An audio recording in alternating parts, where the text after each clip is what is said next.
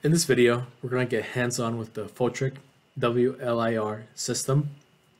We're going to start by enabling our IR and DC cameras. The IR is the infrared, the DC is the visible light camera.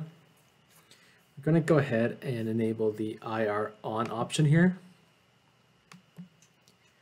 And we're also going to go ahead and enable the DC option as well once the IR camera is enabled.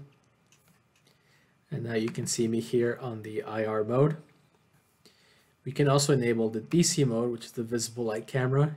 You're going to go ahead and select the USB camera, Logitech HD webcam C310. I'm going to go ahead and click on that.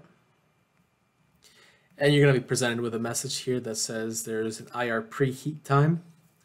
And we're also going to have to resample temperature sets for 10 different people after preheating. I'm going to go ahead and say OK.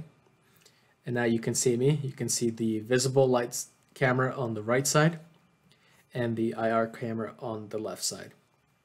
And you're also going to see the IR preheat remain 9 minutes, 13 seconds and counting. We can also make it easier to see by disabling the DC camera and only showing the IR camera, which you can see here, IR preheat, 9 minutes and counting now.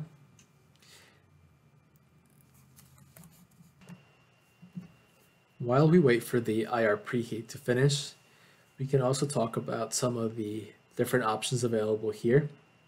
We have a dual setting, which is what we showed originally, where both cameras are actually enabled.